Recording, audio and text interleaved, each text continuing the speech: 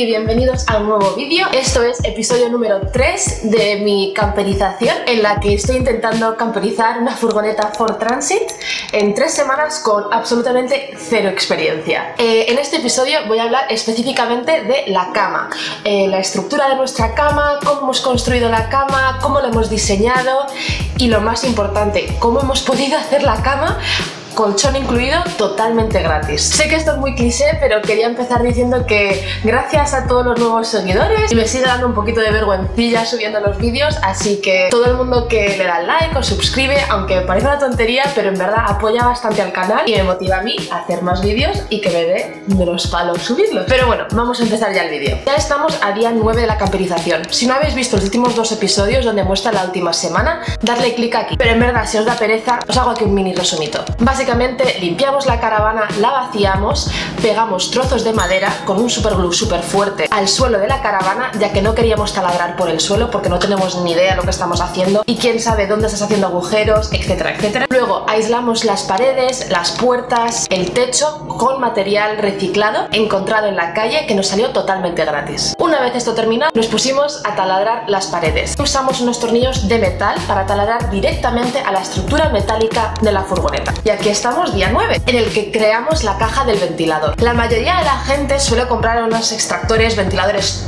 caros y los instalan en el techo de las furgonetas. Nosotros no teníamos las pelas, pero sí que queríamos tener un extractor, así que compramos uno por 25 pavos en Amazon, que nos ha funcionado exactamente igual. Luego yo me dediqué a cubrir las zonas pequeñas que faltaban de la estructura. Es muy común que cuando estéis construyendo la caravana vais a tener un montón de secciones que todavía se ve el metal, que se ve el cableado, que queda súper cutre. Para encontrar la forma o el patrón exacto de estas piezas, cogí un trozo de papel, lo pegué a la estructura y con un lápiz, usando la esquina, trazando la forma, ya que la curva está en relieve y cuando tú pasas un lápiz te marca la línea exacta. Y por la tarde fuimos a hacer lo más divertido del mundo, que es collectings. Si no sabéis lo que es collectings, que lo he explicado en mis vídeos anteriores, básicamente en Australia cada zona y código postal tiene unas fechas al mes en las que pueden tirar todas sus cosas que no quieren, todas sus cosas rotas o lo que ellos quieran, lo tiran directamente a la calle y tú vas y puedes coger lo que te dé la gana. Nosotros hemos encontrado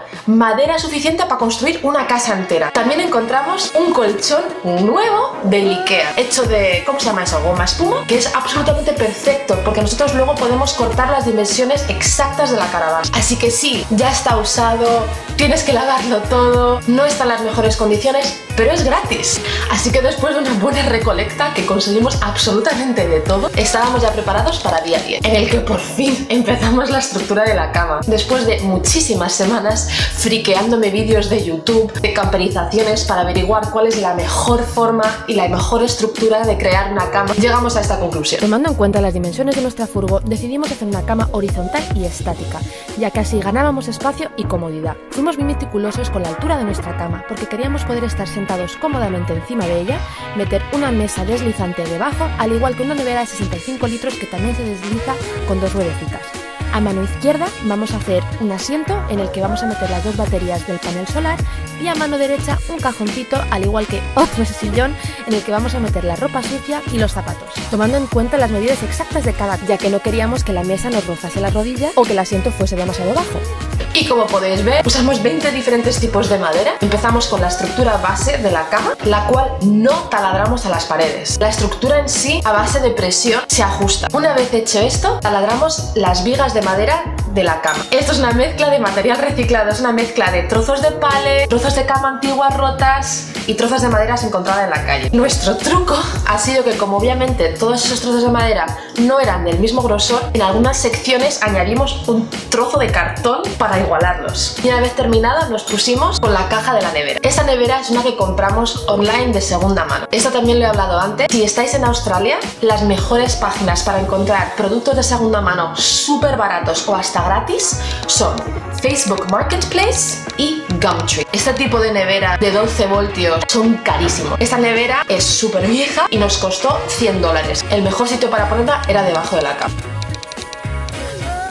Y la mesa básicamente es un trozo de madera que encontramos en la calle y para hacer la corredera cogimos 2 vigas de madera, taladramos a la estructura de la cama, una a cada lado, dejando como 2 milímetros de espacio para que no estuviese súper prieta la tabla. Le taladré un palet en la parte de delante de la tabla para que funcionase como tope y quedase bonita. Cuando le ponías mucho peso tambaleaba bastante, así que eso es un arreglo fácil. Cogimos un trozo de madera, le taladramos una bisagra que nos costó 50 céntimos y finalmente esa noche cortamos el colchón que encontramos el día anterior en Collectings. Lo cortamos dejando un margen de 5 centímetros extra para que quedase bien apretado y no se moviese de la estructura. Y esto nos lleva al día 12, en el que continuamos con la estructura de la cama. Primero creando el cajón de la mano derecha. Una vez terminado el cajón, yo me puse a construir la puerta del cajón y añadiendo palets a toda la estructura de la cama para que quedase un poco más bonito. Y aunque queda muy bonito y muy vintage y muy guay, ¿sabéis el coñazo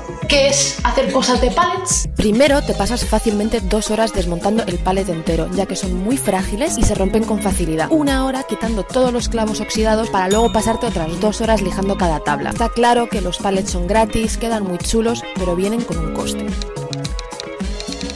Y mientras yo hacía esto, Ismail se puso a construir el primer sillón banquillo de almacenaje. Y nos ha quedado bastante guay, ¿no? Para el espacio que tenemos, en la que nuestra furgo pide 2,90 por 1,73, el poder meterle 2 sillones, una mesa, una cama de 1,25 m y una cocina, en mi opinión, esta estructura y este diseño de cama es la más funcional, la más eficiente. Para mí, todas esas camas en las que son reversibles, que puedes usarla como un sofá que se convierte en cama, que se convierte en sillón, que se convierte en lo que sea, me parecen un coñazo. Tenéis que tomar en cuenta que si estáis también camperizando, vais a vivir en esa furgoneta. ¿De verdad queréis todos los días, con poca altura, convertir vuestra cama a un sofá?